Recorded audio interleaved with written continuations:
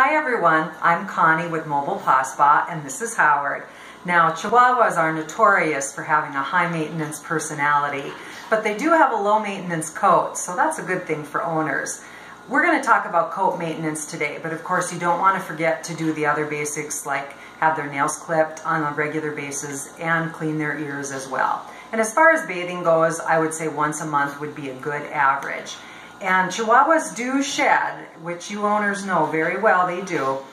And a couple of tools are really all you need to help control that deshedding. You want to have a nice soft slicker brush, and then you also want to have a rubber brush that looks like this. And this you use just like you would a regular brush, and just run it over their coat, and you can already see the hair come flying off.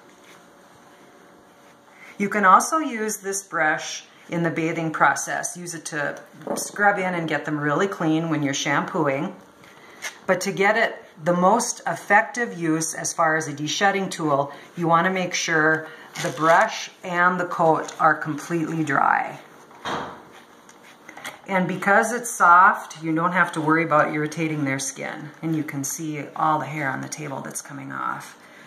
And do this on a regular basis. That's going to make a huge difference as far as how much hair ends up on your floor.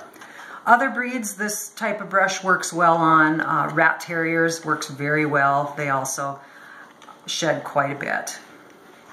Now, if you would like information on where to purchase the tools I use, be sure to visit my website, mobilepawspa.com. Subscribe to my YouTube channel, and I'd love to hear any comments you have and happy to answer any questions. Thank you.